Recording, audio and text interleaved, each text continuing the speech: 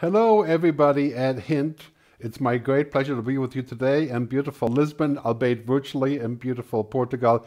A great pleasure to be back with this event. And thanks again for asking me. We're going to have a conversation later.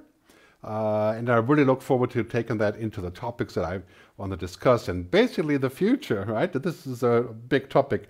There will be opportunities, there will be challenges. But here's my thing. I think the future tends to be better than we think. Because we think of the future as, of course, unknown, which it is, but also as potentially dangerous or overwhelming. But let me tell you what the future entails and why there is hope now. I mean, when we talk about hope, we have to think about this, right? We're living in the age of COVID.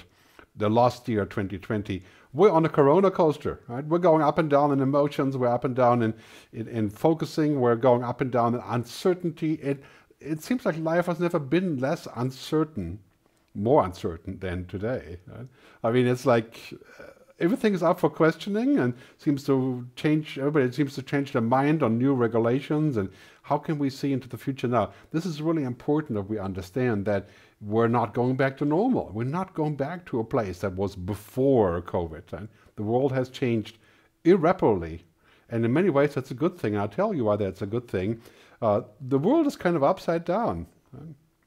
Things that used to be important, flying and cruise ships and money and Bitcoin, and then are not less important now. It's important to survive, to collaborate, to figure out what to do next, to pivot, to reinvent, to have stimulus for the future. I mean, the normal is ending and normal is over. Right? And I think, again, that's a good thing. And I think the challenge for us is to say, well, what does a new normal look like? And which part of that normal is actually my normal? Because everybody is different in every country, in every part of the world. Here's a great slideshow from CNN about the new normal. This is how we eat now, right? This is how we do yoga, if you do yoga. This is how we watch movies in parking lots now. This is how we hug safely. This is how we behave in elevators, right? The new normal. And of course, this is how we work from home, and this is how we do, how we visit the doctor now remotely in telepresence and telehealth. And this is what the European Commission does now. They give us a stimulus package. And it's been paid to Italy and Spain and Portugal and Greece, exactly the opposite of what was said last year. The new normal is different than the past, and I am here with my new normal, speaking virtually, not actually going to locations, and this is what we do on Zoom, of course, with our pets. Now, just kidding. But basically, what's happening here is that we're seeing deep and global paradigm shifts, and this is the way that we're thinking, right? It's like the world globe has been turned upside down from what used to be important, that was on the top, it's now dropping to the bottom again, flying and cruise ships and international vacations. And now we have different priorities, right? We have priorities of health, that is a very big one, of technology, of doing things remotely, of being happy with the state, of figuring out solutions, of collaborating. And of course, some people are using those priorities to do things that aren't so good, and creating dictatorship based on technology, or completely ignoring what could be done with healthcare and not coming up with solutions. Right? I call this sometimes the Great Transformation. Well, not sometimes. I call it the Great Transformation a lot, because it's really important that we think of this as an opportunity. This is not the Great Depression. It may have as much impact in terms of economics. I mean, especially in Portugal, right?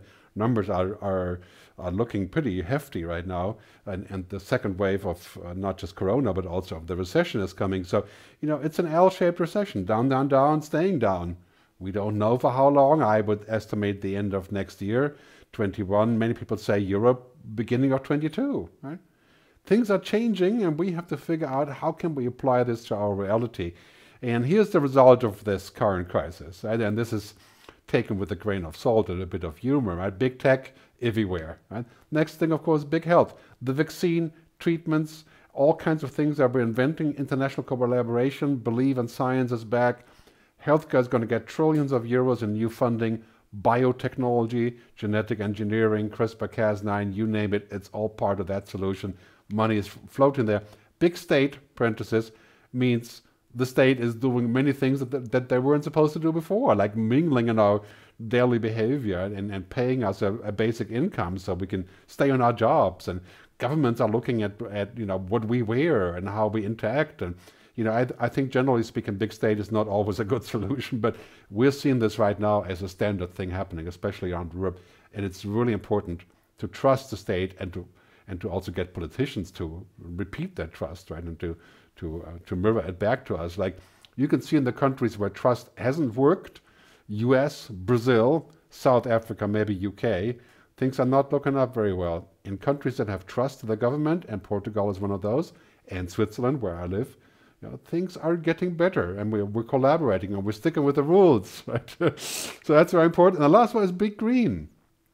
Believe it or not, this will have a huge impact on healthcare, because we're going towards a future where it's going to be more important to have more of a holistic view of the world, people, planet, prosperity, purpose, right? Not just GDP. We're going to go beyond GDP as an understanding. And many companies in Portugal have already done this, including one of my clients. I was just at BA Glass just a few weeks ago, of course, virtually, and thinking about their sustainability approach. All of those things. So Big Green is really, really an important thing that I'll talk about a little bit later. Right now, I'll give you some stats. You know, basically what's happening is consumers have seen changes in every part of their lives. I mean, literally every part. In just the last 6 months, work, shopping, consumption, learning, communications, playing, entertainment.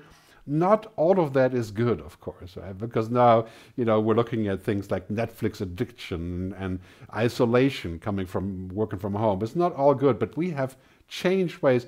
I think there is 3 years worth of digital transformation in the past 6 months. I think Satya Nadella from Microsoft said 3 years of transformation in 3 months. Now I think it's more like 6 months, but we have changed the way that we do almost everything. Some of that will come back in different ways, but many things will stick, and we're going to apply what we've learned. We're going to apply that we can work from home. We're going to apply that we can do telehealth. That's going to change our society. And societies like Portugal and again Switzerland are not that easy to change. You know, we have a lot of tradition. We have a lot of things that we value. So that's going to be a process, I think, of that transformation coming through, and especially for older people and for people who are not really rich enough to buy fancy devices yet. So the digital divide, I'll talk more about that later as well. But what we have to do in this post-corona or with corona future, we have to learn how to turn around, to pivot. Right? And it's nothing more important than pivoting in healthcare, because many things in healthcare haven't worked. Whether it's pharma industry in so many ways, or taking care of elderly, or of course public health care, and so on and so on and so on, right? We have to pivot, find new ways to go. Well, pivot means turning around on a dime, coming up with a new idea. Right?